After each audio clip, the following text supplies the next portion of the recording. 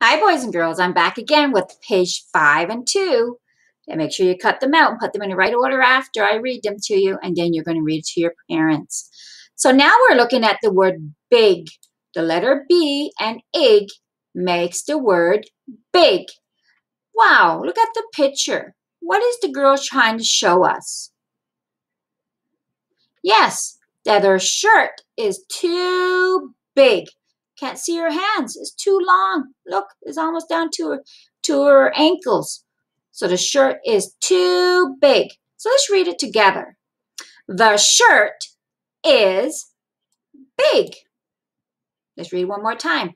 The shirt is big. Yes. Now we're going to the next page. We have the letter W and ig, and we know the W sound and ig together makes the word wig. Ig, wig. Let's read it together. The wig is brown. Yes, it is brown. The wig is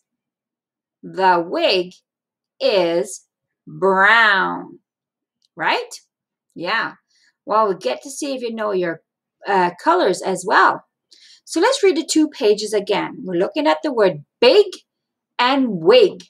So let's read this one again first. The shirt is big. Next page. The wig is brown. Good work. I will be right back with the last 2 pages.